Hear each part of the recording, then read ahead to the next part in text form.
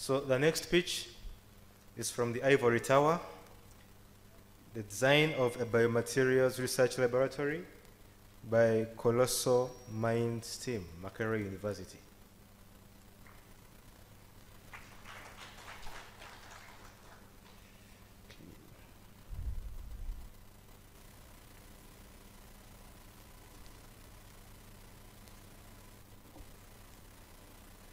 So the rules remain the same. You have 5 minutes. Once you've used up 3 minutes, Victor will show you a warning card. When your time is up, your microphone will be turned off. So Team Makerere, are you ready? Yeah. Hello everyone. We're so glad to Hold be on. here. Are you ready? Yep. Start. Hello to you all. We're so glad to be here at the Simbayo Africa Conference. I'm Edgar Tamba from Makerere University and George William, representing the Colossal Minds team. Under the program Biomedical Engineering at Makerere University is where we have a biomaterial science course, which we actually got the idea from, that we are going to present to you. And the next slide.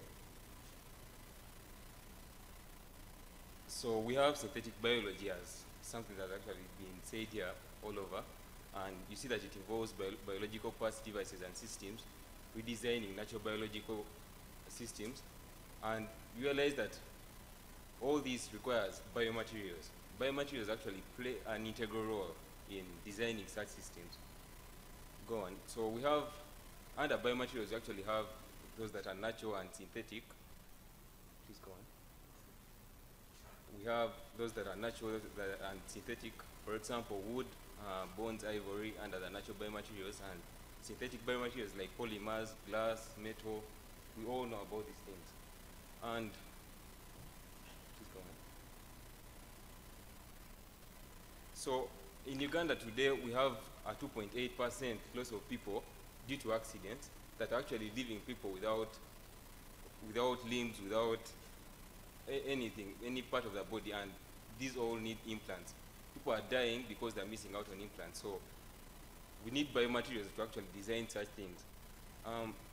We have hip replacements, we have dental implants that actually can be done, and we actually need to embrace biomaterial science and actually do these things for our own in our Uganda. Please go on. So you realize that we have a limit of designing these biomaterial implants. And why is this so? We are missing out on something. We need facilitation, we need infrastructure. So it's on this way that we're actually proposing, we come up collaboratively and develop a biomaterials lab here in Uganda, which is actually very possible. Just like the way you can see people come up with PlayStations and kids are going for them, I believe that us as researchers and students can actually embrace the idea of having a biomaterials lab and make it fun for us. Why would we need this biomaterials lab? I mean, it would stimulate the biomaterial science research and other related activities like education outreaches. It would actually boost entrepreneurship here in Uganda. I mean, people will come up with their projects and need to use our lab. So to embrace synthetic biology, you actually need these facilities in our Uganda, and I think people can take on to explain how this lab would be. Yeah, good evening to you all. This research lab will contain many sections. As you can see there, we need a cytocompatibility evaluation laboratory. We need tissue compatibility evaluation laboratory, hemocompatibility, sterility, histopathology, accelerated aging, and package validation.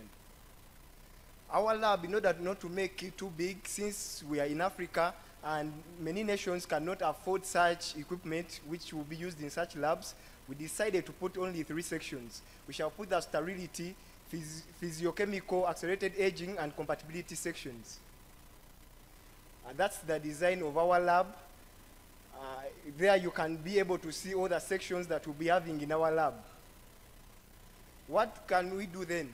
We can collaborate with the Ministry of Health and other partners to enable us come up with this lab, because we really need these biomaterials since they are essential in improving our lives as Africans.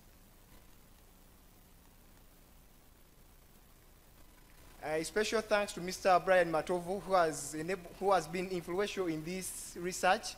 and Sandra Martini, who enabled us, through whom we went through her, and we are able to get this opportunity, and all the Simbayo Africa team that enabled us to be here.